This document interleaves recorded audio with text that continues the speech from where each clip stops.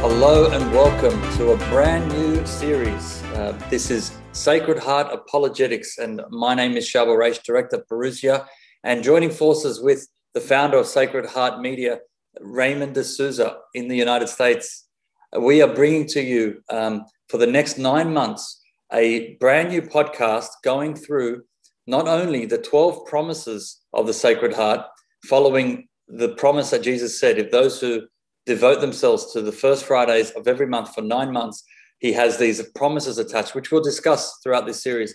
And so it's symbolic, we're going for 9, but also we want to introduce apologetics. And so we're going to go through it systematically, starting with today's month on relativism. What is truth? And Raymond is an expert in apologetics, the founder of the largest apologetics by mail course in history, over 67 lessons, 68 actually. And this was mailed out to people. It's now available on Parousia Media in digital form. So go to our website, www.parousiamedia.com, and you can see one of the longest apologetic series ever produced by mail. And so Raymond was instrumental in that. He's also an author of the King Henry VIII book, Defense of the Seven Sacraments, as he wrote the revision there and reprinted it. But also he's got a number of DVDs and CDs, and also MP3s, again, all available on our website. I like to call him a good friend of mine. It's been over 20 years since I first met Raymond, 22 years now, and he's been such a great apologist for the Catholic faith. He is now with me. Hello, Raymond. Are you excited for this brand new series? Yes, Charbel, that is very great. I'm very excited to be part of this effort that will be international, to reach a number of the countries, and I'll be delighted to be part of it. It is like to greet all the friends in Australia. I used to live there some years ago, and now New Zealand as well, in Canada, but I am Brazilian by birth. I lived in Brazil until my 25th anniversary, and then I moved overseas. And I'm delighted to be with you folks. And please God, you're going to have a good exercise to understand better the promise of the Sacred Heart of Jesus and also the apologetics of the Church. Fantastic. Now, we are an international audience, and just between you and I alone, there's so many countries we represent. I am born and raised in Australia, but my mother is from Lebanon. My father's from Colombia in South America. So we have family across the world. And I'm in Australia right now. You are in the United States now, but as you say, born in Brazil, but you lived in multiple countries. And I remember you in Australia, but of course, New Zealand was one of them. South Africa was another one. And I'd like to welcome any South Africans watching. Any other countries you were at? I know France was another one. I lived in France, and also I lived in Canada. And I've traveled. I work with the Human Life International, the largest pro-life Catholic association in the world. We have affiliates in about over 100 countries.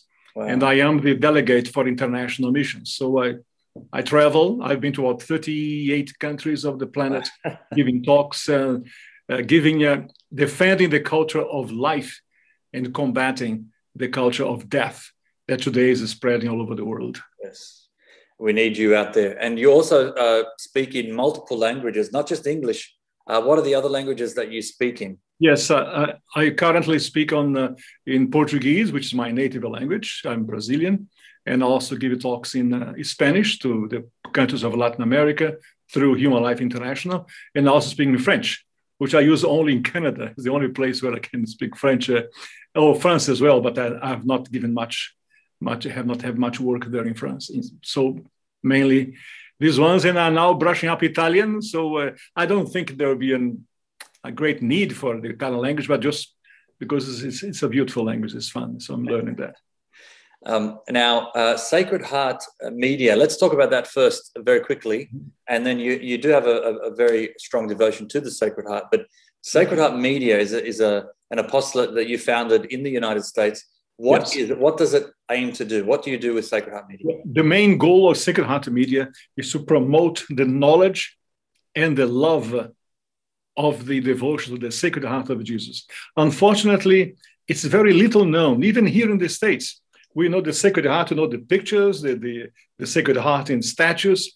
But what did he say in the Revelations to St Margaret Mary Alacoque? We know just basically that. And so I have the 12 promises that he made to St Margaret Mary Alacoque that I have given on EWTN television, a series of 13 presentations, one overview and the other 12. I'll take each promise and basically chew it up and apply down to concrete things. And then after that, I did also on CD, which is about 1 hour each one of them. And we promote these CDs and to encourage people to know and love the Sacred Heart of Jesus, not just the idea of the image or invoking him, but also to know in greater depth. Because as Pope Pius IX, he was nicknamed the Pope of the Sacred Heart, he pointed out that devotion to the Sacred Heart is what is going to save the world. Promote everywhere this devotion. But for some reason, today is promoted in very, very few Catholic circles, at least to the degree that it would be necessary, would be needed. Yes, no, so true. There is people can contact you on a website. If they want to know more, where do they go? Yeah, the website, website of Sacred Heart Media is called basically RaymondDeSouza.com. There I have a list of 33 different topics that I address in my talks, and I'm free to visit any country in the free world and in any of the 4 languages, Portuguese, French, Spanish, and English, dealing with the Sacred Heart of Jesus. Yeah, but today we talk about the first promise of the Sacred Heart. Wonderful. I have, first of all, give a bit of a summary. In 1600s, when Luther broke the unity of Christendom in the 15th century, in the 1500s and then plus, our Lord appeared to St. Margaret Mary Alacoque after Luther in order to remake Christendom, the social political structure of the Christian world. And he gave a message to the King of France, who was Louis XIV. Our Lord spoke to the nun, St. Margaret Mary Alacoque, and said, tell the king to do 4 things. I'm summarizing. First of all, you should depict the Sacred Heart on the flag, on the standards of France. Easy. Secondly, you should build a chapel in Versailles dedicated to the Sacred Heart of Jesus. 3, you should consecrate yourself, your family, and your kingdom to the Sacred Heart. And 4, that's very interesting, you should ask the Pope that he may approve a Mass for the Sacred Heart, which in those days did not exist. It only came afterwards. If we did that, if the king did that, there will be a renewal of devotion in France, a reconquering of the souls from Protestantism into the Catholic Church again, and there will be a renewal of Christendom. Needless to say that the king did not do it. It is God gave us free will, and he preferred to mind his own business. And as a result, exactly 100 years later, to the day, his descendant, Louis XVI, was sent to the guillotine. And the Catholic monarchy of France, the medieval Catholic monarchy, disappeared. As a result, it was restored later on, but it was not the same. And the interesting thing is that in France, I read the testimony, the last will of Louis XVI before he went to the guillotine, in which he promised to our Lord Jesus Christ that he would do everything he said. He would build the chapel, depict the standard, etc., etc. But it was too late. He went from prison to the guillotine because God takes very seriously our lack of seriousness. As a result, Protestantism remained and it spread throughout Europe and then in the colonies of the Europeans, which is in the Americas and Australia, etc., etc. But our Lord gave St. Margaret Mary 12 promises. We deal today with only the first one, when he said, I will give you the graces necessary for your vocation in life. Now, two things to bear in mind. First of all, what are our vocations in life? The most common one is marriage. Every person, most people are called to marriage and to have children.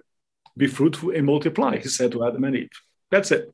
That's the well-known. But for marriage and to make a family, you must understand, a family is indissoluble.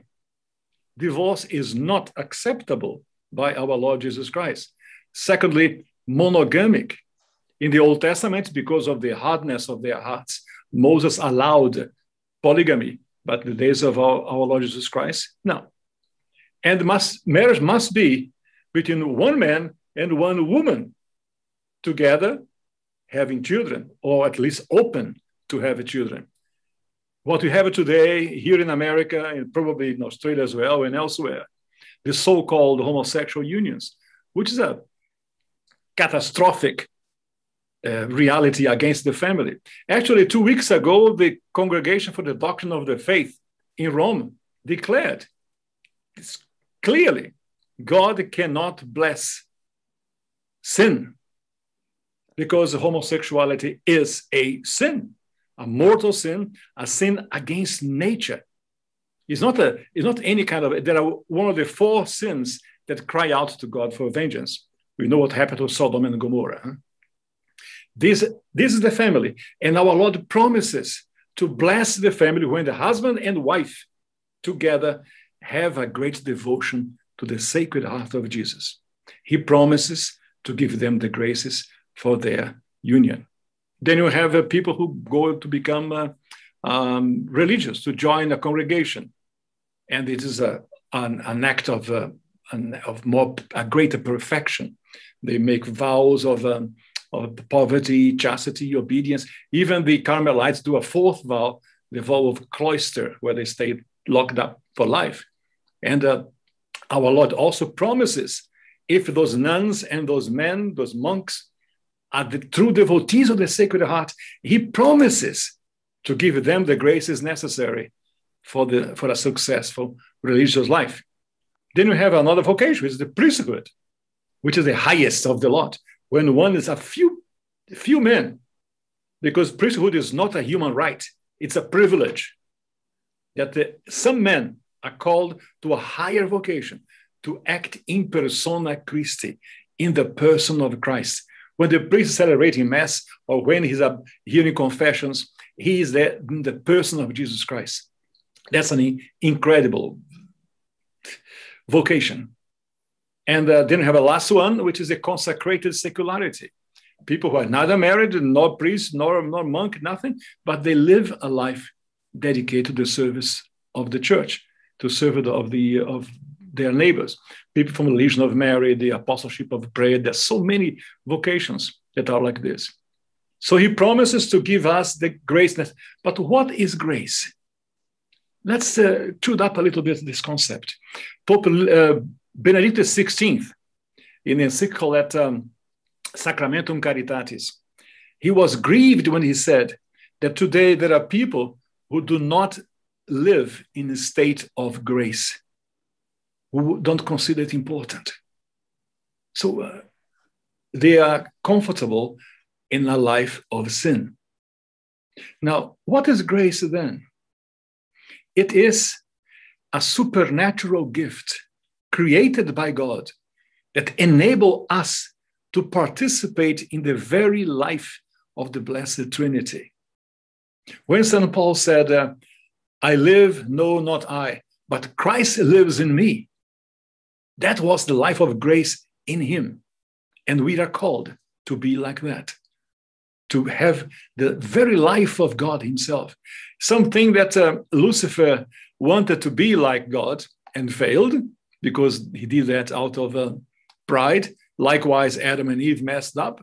But we can do it by simply cooperating with divine grace. Our Lord received our nature, assumed our human nature in our Blessed Mother, and we are called also not to become gods, but to become somehow divinized by living the same life of God our Lord. We have this, the problem is life as Prophet Job says in the Old Testament, life is a fight. And we have enemies against the life of grace in us. These enemies can be external and internal. The internal enemies, the external ones are the typical ones, the devil, the flesh, and the world. Exactly the three temptations that Jesus suffered in the desert. The temptation of the flesh was when he wanted to satisfy his hunger, his physical needs. The devil said, tell these stones to become bread. Temptation of the world, when you want to be applauded by mankind, by the circles where we live. And the devil said to our Lord, jump off this pinnacle of the temple, and you will alight there, and the people are going to acclaim you, etc., etc. And the third is the devil. He said, adore me. So we have the same situation. When we worship the world, we become politically correct. We try to follow the opinion of other people. When we have a temptation of abandoning God, which in fact means we are following the devil, following Satan. So these are the enemies of the life of grace in us. The internal enemies are more subtle. They, it's like I call the lame Catholic. We know what a lame duck is, huh? But what's a lame Catholic? Lame. L for lukewarm, A for apathetic, M for mediocre, E for erratic. These are the enemies that we have within us that prevent us from living the life of divine grace. L, lukewarm. So many times we see, for example, in the pro-life work, there are people who are neither hot nor cold, neither in favor nor against. They couldn't be bothered. That's why the book of the Apocalypse, chapter 3, verse 15, says that Jesus will vomit them out of his mouth. Wow. Then apathetic, people whose sensibility is numb, uninterested about anything. When we hear about the concentration camps in China, the persecution of the church there, couldn't be bothered. This is what afflicts so many Catholics today. Then have the mediocrity are the people who their vision of reality is that small, and they can see only the problems that are right in front of them, unable to see what the revolution is doing in the world. Actually, mediocrity, when we look at a constellation, say the Big Bear here in North America and the Southern Cross in the Southern Hemisphere, and you point at them and say, look how beautiful it is. And a mediocre man looks at your finger and say, well, what's so special about it? And finally, erratic. One who attends a talk, who attends a conference, and then he's so excited about defending the faith, but the following morning, he forgot everything. He's erratic. These are the enemies we have to fight. Now, to summarize, Jesus said, learn of me, for I am meek and humble of heart. The difficulty with us Catholics today that we misunderstand this teaching. We confuse meekness with weakness and humility with mediocrity. That is not the way. At another time, I'll be talking about the armor of God that St. Paul, in his letter to the Ephesians, chapter 6, he describes the armor of God that every Catholic, every Christian should wear to the defense of the faith. This is the summary of the first promise of the Sacred Heart, that we are called to be with our Lord Jesus Christ. Excellent. To promote his devotion. Yeah, thank you very much. Well, there's going to be 11 more that we're going to go through over the next 8 months. So there'll be a couple of weeks where we'll have to combine some and go through 2 promises. But thank you. That's how I want to start each of these episodes. But we want to move now into apologetics, Raymond, and talk about relativism right now. And this will be our first theme of this first month. You know, the idea of truth. Can there be such thing as objective truth? And these days, as you know, we see many people say, well, look, that might be true for you, but it's not true for me. That might be your truth, but it's not my truth. And many people make up what they believe is true according to them, and all of a sudden we don't have anything consistent, no foundation to build on. Can you comment now, where do we begin in a culture that has thrown away this idea of objective truth? How do we know that there is such thing as truth? And let's work through these arguments. Yes.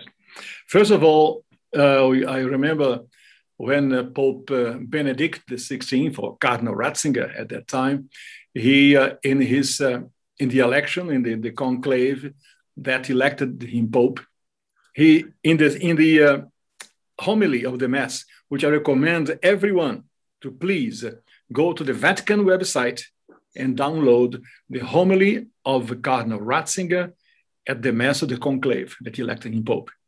He spoke about the dictatorship of relativism. Now, let's analyze this.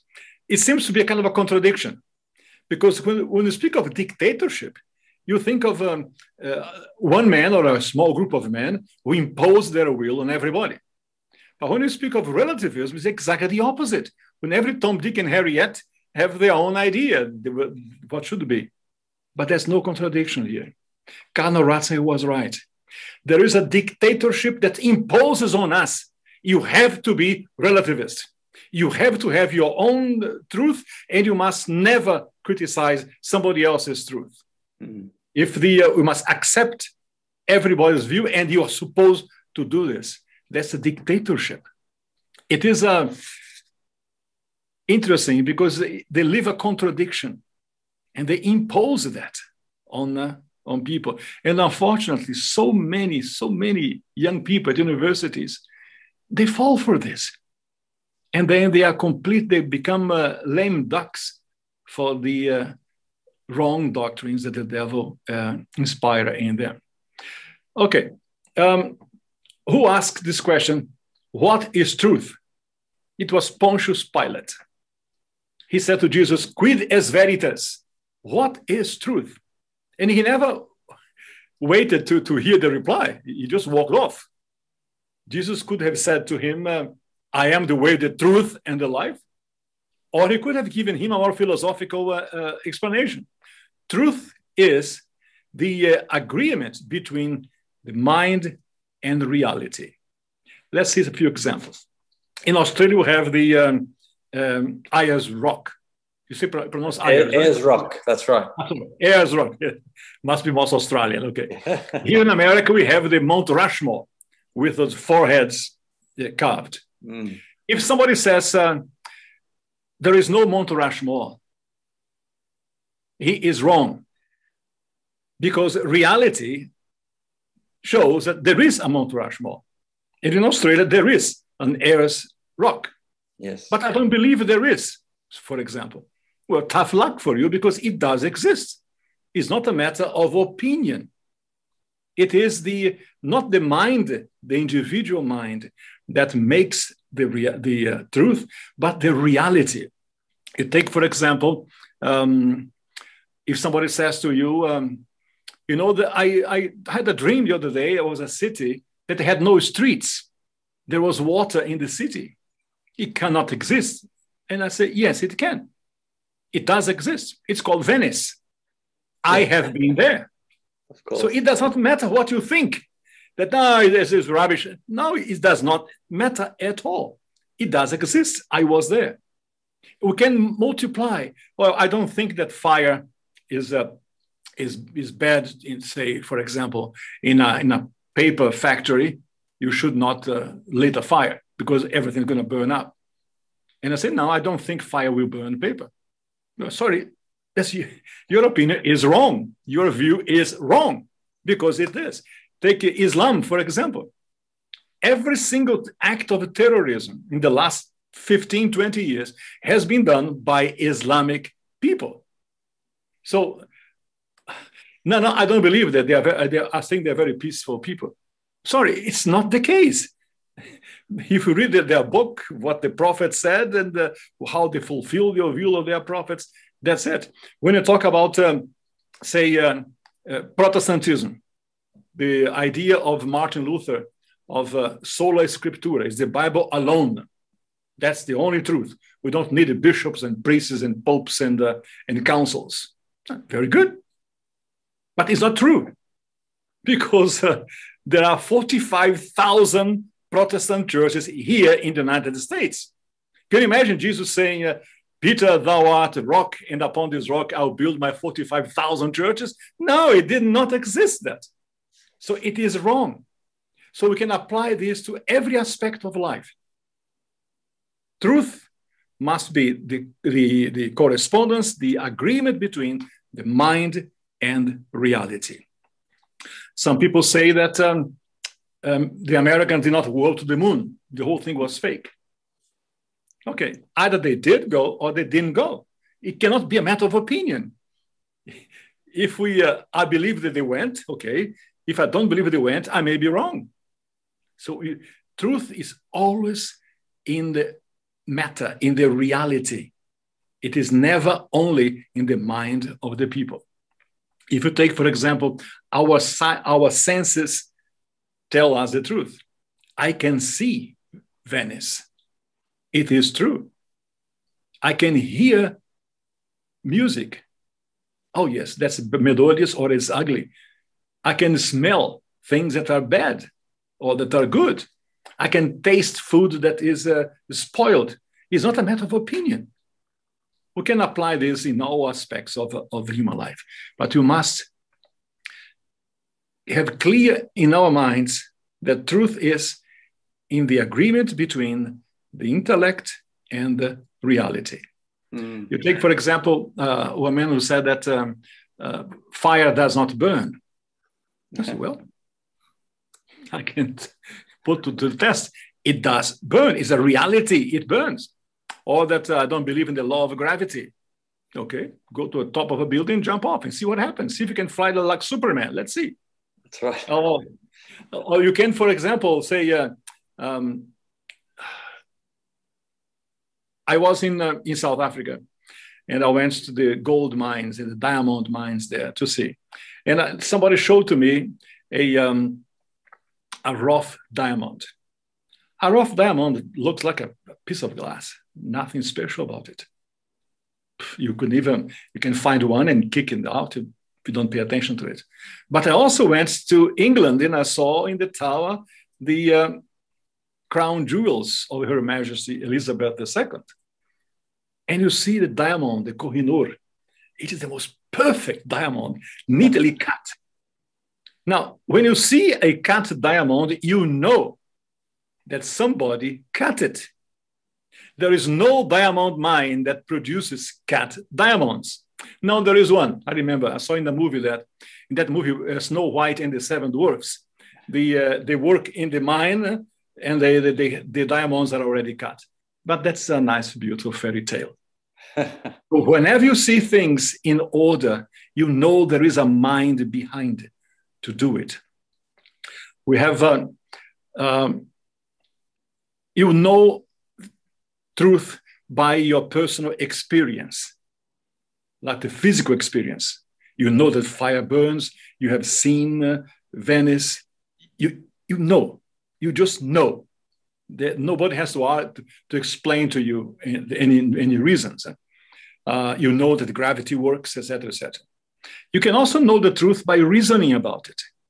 For example, if you find the example I gave of the diamond, if I see a cut jewel, somebody did it. Somebody cut it. You take, for example, if you find in a pool of water a small computer chip that you use to make calculators. These things are made by the millions in China. Machines make it. So simple, so easy to make. You see that, well, amazing how the chemical elements of the water have combined together to make this chip. That's right. No, you know it's somebody dropped it there. You see a watch in town, in the forest, you know somebody dropped it there. The elements did not make that watch, not make that chip, let alone a living cell. That's why the theory of evolution is a complete stupidity, to think that from inanimate, lifeless matter, you have a living cell, which is developing, reproducing, and feeding and everything else. It's crazy. But there are people today who believe in this kind of a thing. It's the most anti-scientific reality possible, but there you have. You have the example of the small chip that you find, and you can apply to anything. If you see somebody made it, then you know it is true. That truth can be known by the human mind without having to come into great philosophical things. You can also understand the truth. Merely understanding a truth.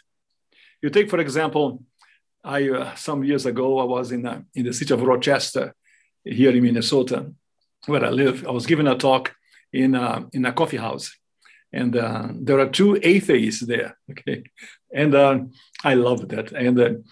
And they, of course, were against God's existence. And towards the end of the talk, they were completely silent. But anyway, and I said to him, "Look, I'm going to say something here that you will agree with me." And they said, "Really?" "Yes, you will agree with me. You have no choice. You have to agree." And he said, "Okay, go ahead."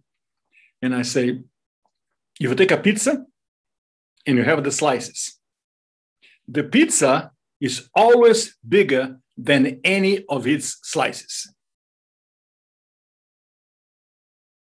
which means the whole is always bigger than any of its parts. They moved. They had to agree. Another thing something that is impossible for you to do. Please draw here a square circle. You can do it. You know what a square is. You know what a circle is. But a square circle you cannot draw. Objectively, truthfully, you cannot draw it. We can make lots of examples along the same lines. We take, for example, these truths are self-evident. We don't have to argue to show that the whole is bigger than the part. So the truth is objective, and our human mind can understand, can have it, the concept in our minds quite simply. Another time we know about, we can accept the truth in the authority of another person. That's what we know about the history, for example. How do I know that Captain Cook arrived in Australia and Christopher Columbus arrived here in America? I was not there to see. I didn't have to have the physical experience of it, but I know through the trustworthy witnesses. I know that Jesus Christ founded the church, and I know, I was not there, but I know that it happened well. Actually, I had a friend in Sydney, right there where you are, who said to me that, how do you know that Christ even existed? And I said, okay, well, you take the Gospels and historical documents. And, no. Those documents these are people who wanted to believe in him. I say, okay. There are also many authors who are not Christian, like Pliny the Younger, governor of Bithynia, who affirmed that Jesus Christ existed, was crucified. Also Flavio Josephus, a historian from the Jews, who said that, that could be fake, those books. Now, he wanted a proof that was physical. That's impossible. It happened 2,000 years ago. Then I said, okay, I'm going to silence this chap in no time. So listen, what's your father's name? He said, why? What's got to do with it? What is your father's name? And he said to us, say, Peter. So how do you know he's your father? And then he said, oh, of course. No, how do you know he's your father? You believe he's your father, but you don't know. And then he said, but my parents are famous. Oh, of course, they are trying to fool you. They will not tell that you were found in the garbage. Huh? And then he said, no, I have here my birth certificate. I said it could be fake. Of course, we know that. Now, if you cannot prove who the man who is living with your mother is your father, how can you want me to prove to you, do a physical proof that our Lord lived and was real 2,000 years ago?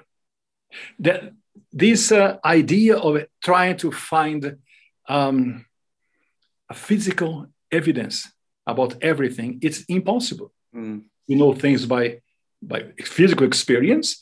We know things by truths that are self-evident, as I have mentioned the example of the whole and the part. And you have truths you know by the testimony of other people. There are three ways of knowing this. Then we have the attitude of people towards the truth. You can be three ways. You can be a doubt, an opinion, and a certitude. A doubt, when people say, I don't know, for example, if do you think that Marine Le Pen will win the elections in France? I say, I don't know. Could be, could not be. I don't know. That's a doubt. It may be true, but I don't know.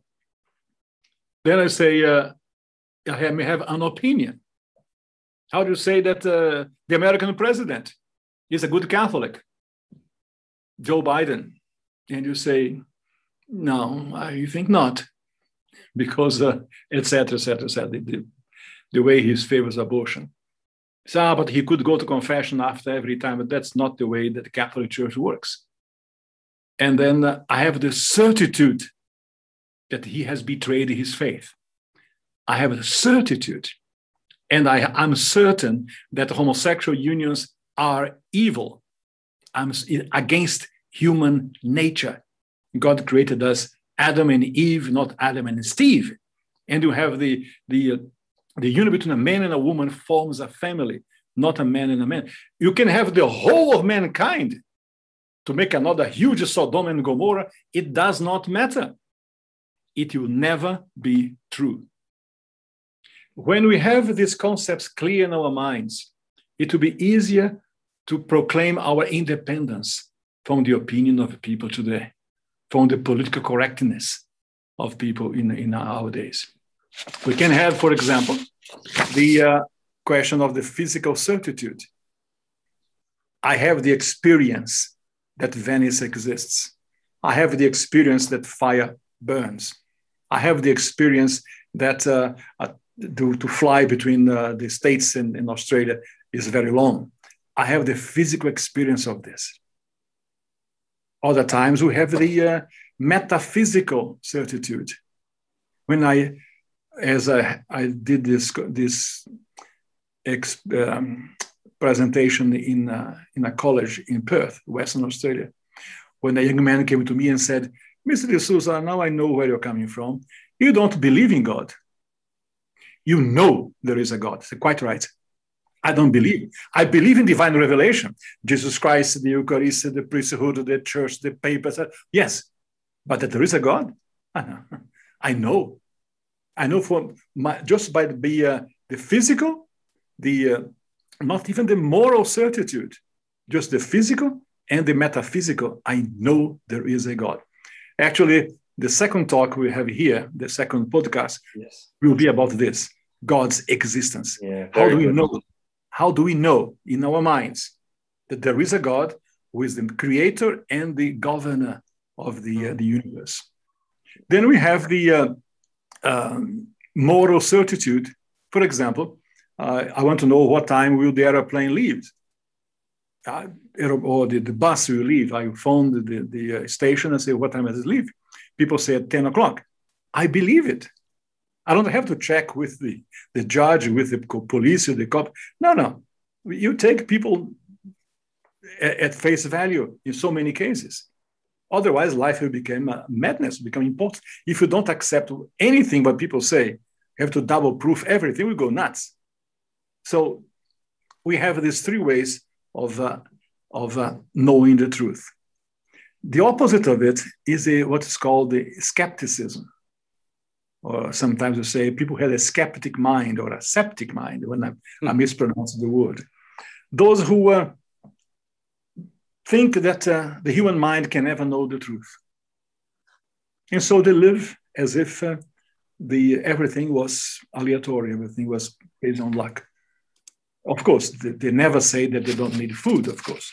They never say that the fact that we need food to live, that's an objective reality.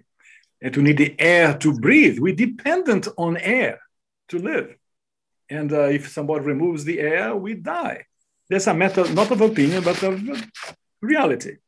Actually, when you know the proofs of God's existence, we started the second law of thermodynamics, and we come to the ineluctable conclusion that there is a God, and this God is a creator.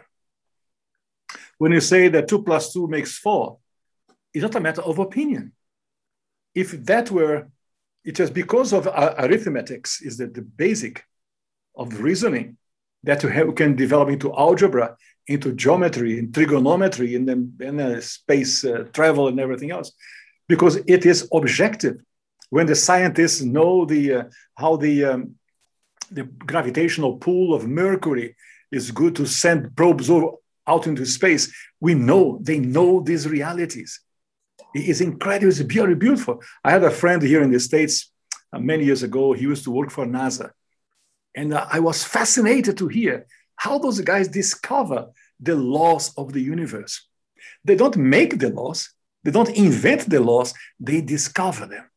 And that's incredibly beautiful to see how God is a governor and the lawmaker of the universe. Let me finish with this.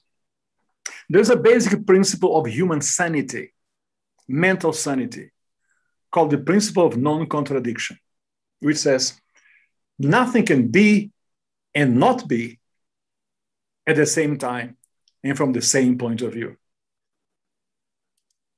Let it sink in. Nothing can be and not be at the same time from the same point of view. To say that it's so, it's insane. In my opinion, I think that the light is on, you think it is off, and that's it. No, nothing can be and not be at the same time.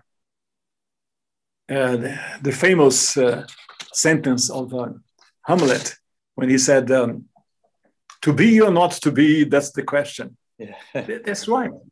That's to right. Be or not to be, that's the question.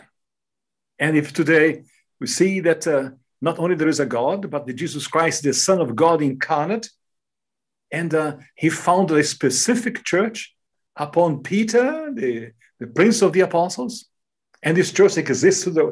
This is a reality. If yes. Jesus made things according to people's opinion, then we have insanity. That's why today so many people here in the States, to speak only of America, commit suicide because the things don't make sense to them.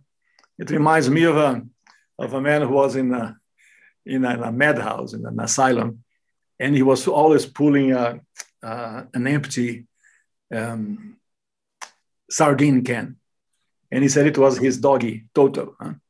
And whenever he spoke to the doctors, to the people in charge of the hospital, they asked him, have you got that? Oh, that's my doggy, Toto. Okay, go back to your room. He was not, until one day, he came in and with the sardine can, and the doctor said to him, have you got that?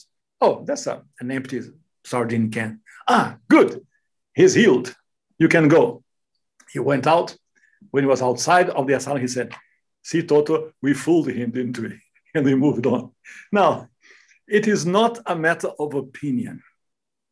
It is today the assassination of the intellect. When people believe what others say, or when people believe because they have a whim, they have a preference. As a result, we have the death of the body and the death of the soul in so many cases. So it is important for those of us who are Catholics to maintain the clarity of thinking, The truth is objective, never subjective. When it is subjective, it's a matter of opinion. It's not a matter of reality.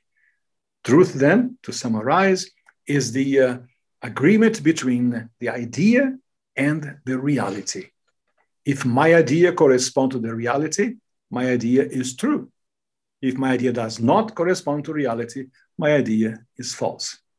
In this way, we'll be able to, God willing, cleanse our minds from the dictatorship of relativism, which Cardinal Ratzinger spoke of in the Vatican.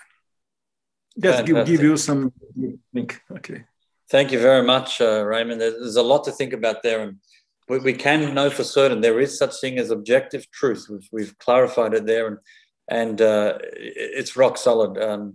This gives us the foundation, as you say, for next month when we go into then what is true, what is false, and according to who is something true. There's also this concept of the maker, and and so you touched a little bit on good and evil there as well, and what's right, what's wrong. So that'll be interesting. Now, once we discover that there is a creator in the universe who is good, we're going to really unpack a lot more of this. Very excited about the next 8 months ahead of us. So this month, for all those watching, you can use this and watch this over and over again. It's completely free. You can share this among your family and friends. It is both across all the different platforms we have on Facebook, premiering on YouTube, on the Parousia YouTube channel. It is within our Parousia world, and of course across the social media with Sacred Media as well. Look across all those platforms.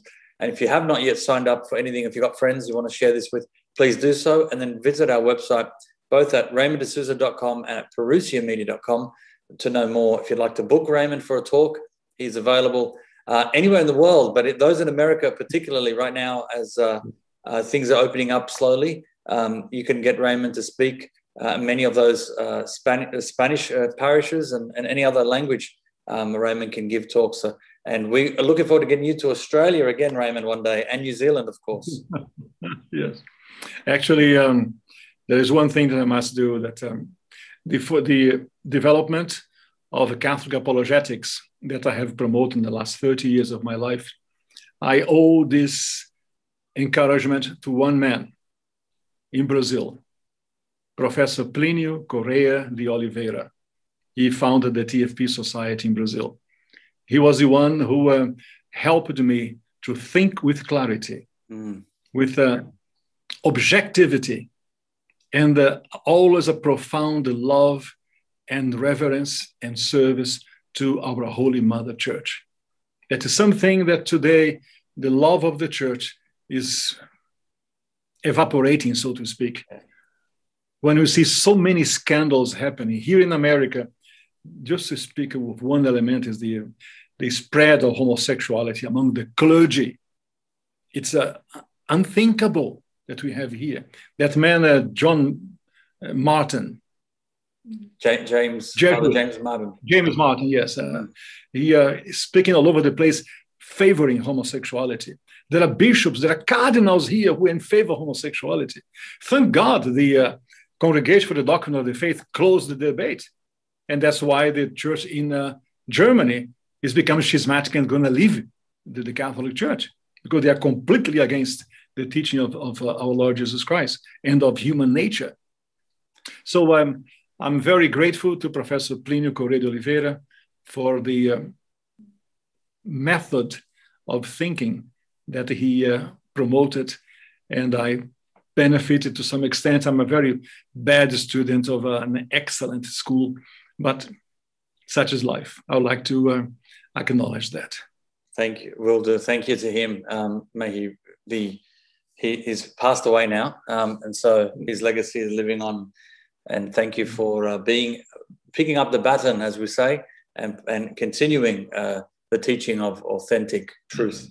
One thing I want to add is that I'm also a Knight of Malta, and the Knight of Malta. Knight of Malta was started 900 years ago in the Holy Land.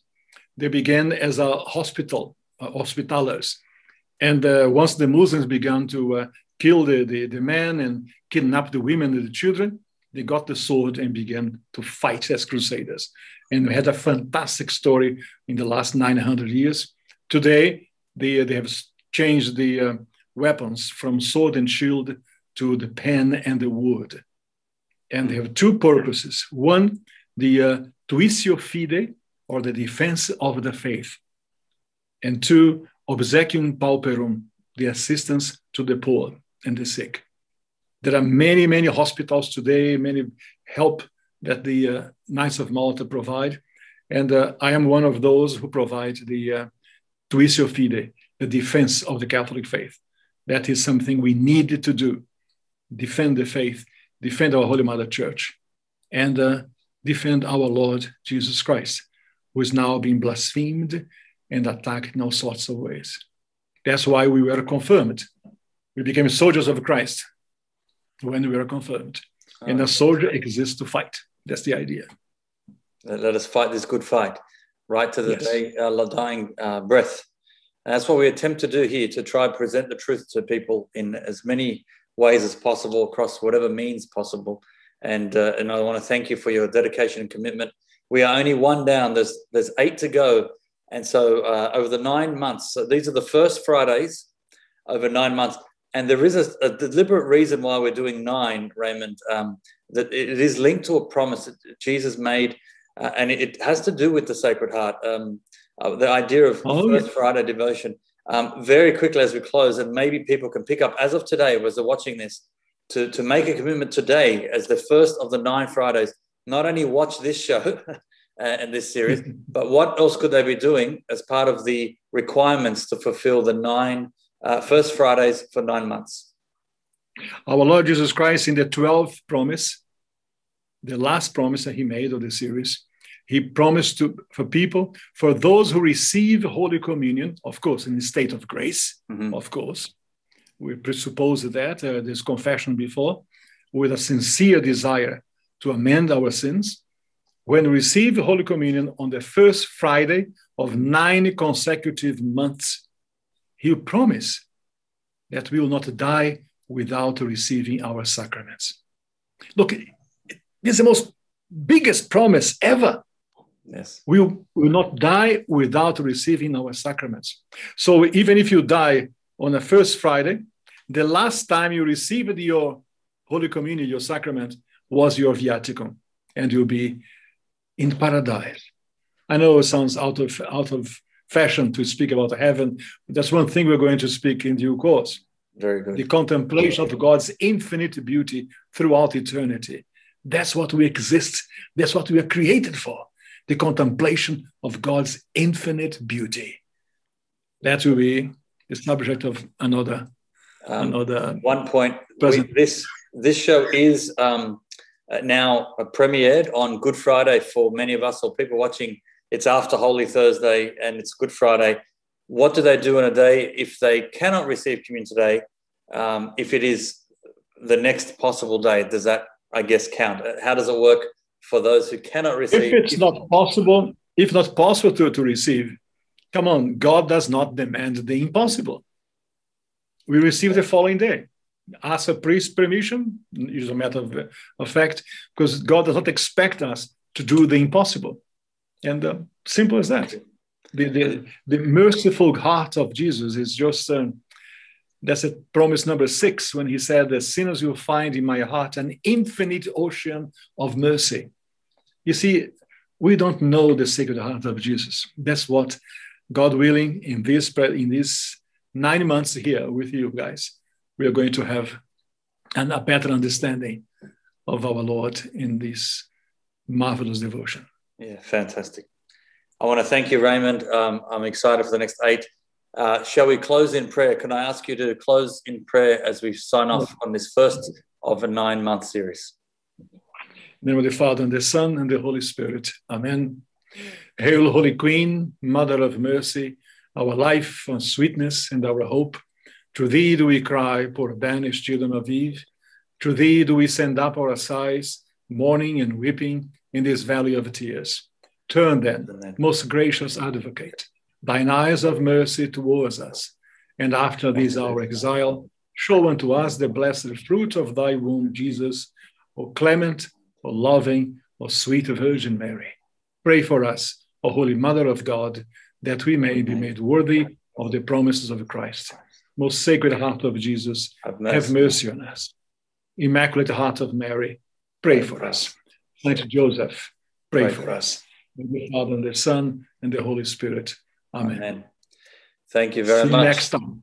We'll see you next time. Thank you, everyone, for our first episode, Sacred Heart Apologetics, and we'll be with you next month, the first Friday of every month, right up until December. Spread the word, and we'll see you next month. God bless.